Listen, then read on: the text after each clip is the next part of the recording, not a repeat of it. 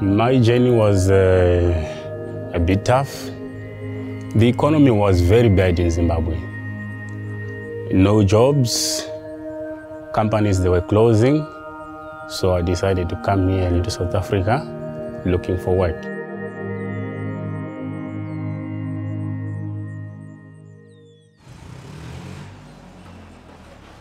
My first chance was operating a forklift because that was the only available option.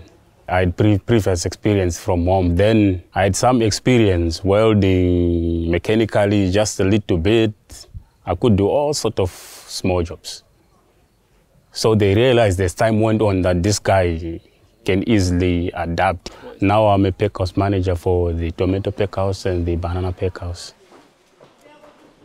I would say maybe agriculture is one of the sector where it attracts people from neighboring countries to come for employment, because other places to find a job is very difficult. So people will migrate to this area because they want to get a better life for their families. They want at least to get employment.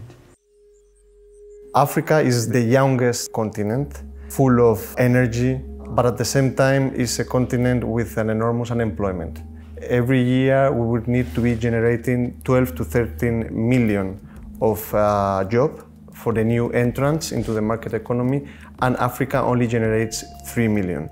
This is again why I believe sustainable agriculture and climate-smart agriculture and the rural areas play a crucial role.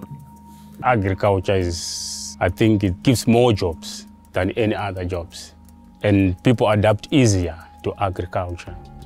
You see, they learn quickly because it's there, even in the rurals, their homes, people still practice agriculture at a small basis. Most of the times they already know the work, but they need to adapt a little bit to the circumstances of the hosting country. Capacity building creates immediate benefits and a win-win situation both for migrants and for the hosting communities.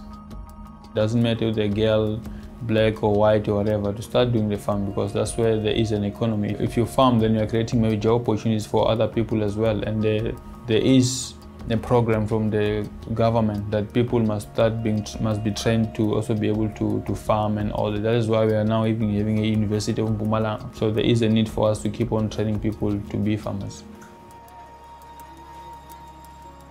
One of the strengths is to provide the adequate skills to migrants or non-migrants, to rural communities, in order to make agriculture modern. They need to learn new agricultural techniques. They need to learn how to strengthen the value chain of agriculture that goes from the harvesting until the consumer. So to reinforce agribusiness, to reinforce harvesting, transportation, market opportunities. We bring them to the land, we start working with them. We sometimes prefer to let them work maybe for 2-3 months doing everything with their hands, because we believe the more you do, that's the more you can start learning.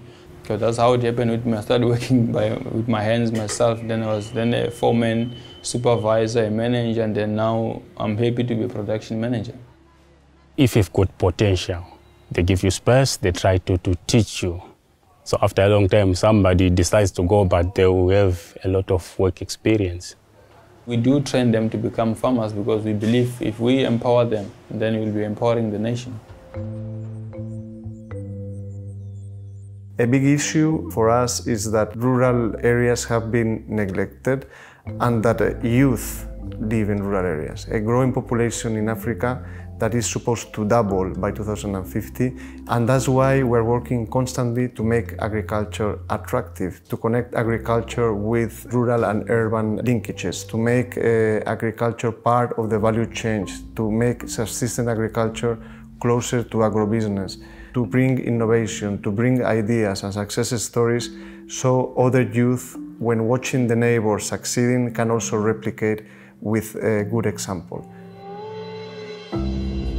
When I came from home, to be frank, I was just an ordinary guy. But for now, I've learned a lot. I've got a 16-year-old boy who is in Zimbabwe. I send money every time there, after 3 months for food, for school fees, everything. You'll be going to university. I'm not worried about paying for him. I'll be able to do so. So it changes somebody's lives.